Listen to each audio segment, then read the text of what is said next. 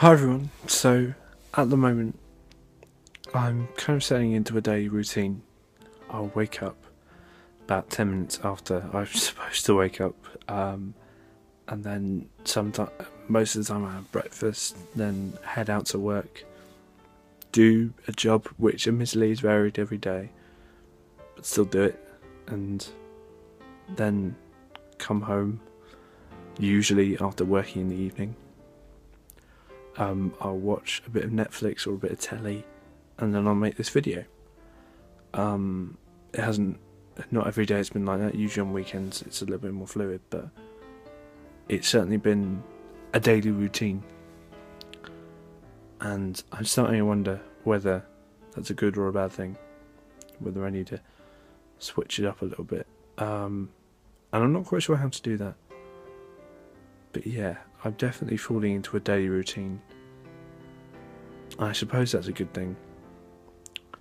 But you kind of want life to surprise you sometimes. You want it to be clicky and fast and just really surprise you.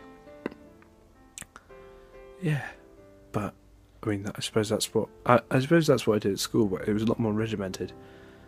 I find my job now much more exciting than I found secondary school. And yeah, it certainly is a very nice environment to be in, where you're with people that you really like, and your work colleagues are really lovely, and you just have people around you that just are really great. But stepping into a routine, I find, can sometimes be very monotonous, and I don't know, it's just starting to become that. But there have still been a lot of amazing moments.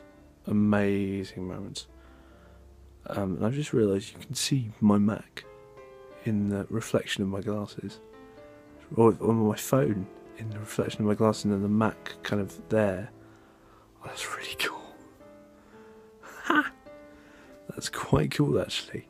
I never noticed that before.